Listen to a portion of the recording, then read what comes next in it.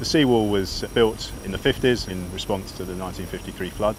We've just recently had the 60th anniversary of that event, and key components of the seawall have started to fail, which is not unexpected given the age of the structure now.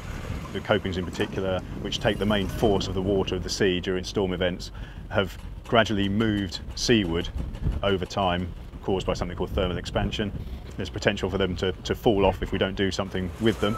They can't just simply be pushed back into place. And so the only way to deal with them is to actually remove them and replace them with new blocks. Conventional scheme, we might break out concrete using large breakers on excavators. That's not going to work on this scheme because we don't want the concrete material to drop onto the foreshore and damage the chalk or damage anything else. So we've actually been lifting them out whole. It is a lot of weight to move about, that's why we've got the heavy machinery to do the job. Once the blocks are removed, we put them in a storage area around the corner. And then the machine comes down, breaks them up smaller, and get loaded onto a lorry and taken away to a recycling yard. The blocks that we're putting in on the seawall face and on the coping are pre-cast. They're made in a factory. You're working in factory conditions and they're not affected by weather, and the moulds that they're made in are more precise than you can achieve when it's on site. The coping stones are manufactured by a local company actually up in Sittingbourne. Each individual unit we're putting in comes up just short of 3 metric tonnes. On a standard car you're probably talking 2 minis each. The blocks that we're putting in, which are the ones on the top edge of the seawall, are held in place with metal dowels. We drill into the concrete behind, insert a 32mm dowel bar to hold them in place, so when we pour the concrete they actually stay there solid and don't ever move again.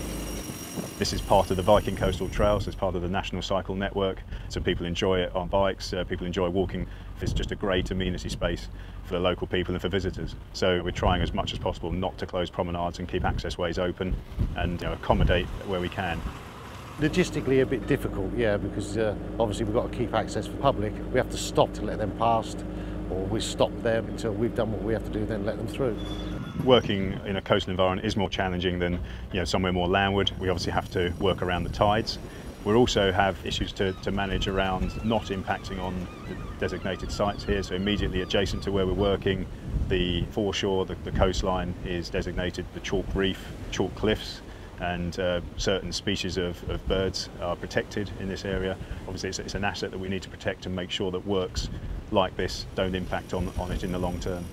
And up until the end of March we had to stop for 2 hours during the high tide time for nesting birds. I think they were called turnstones, so that made it a bit interesting as well. The scheme itself is grant funded by the Environment Agency. It's got a value of about £1.3 million, so it's not local money, it's a national flood and erosion risk management grant.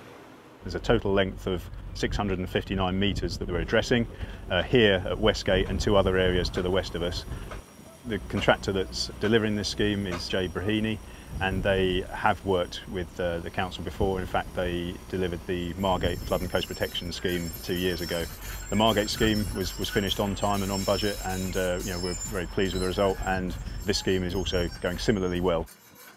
Time-wise, we're pretty much on programme, maybe slightly early.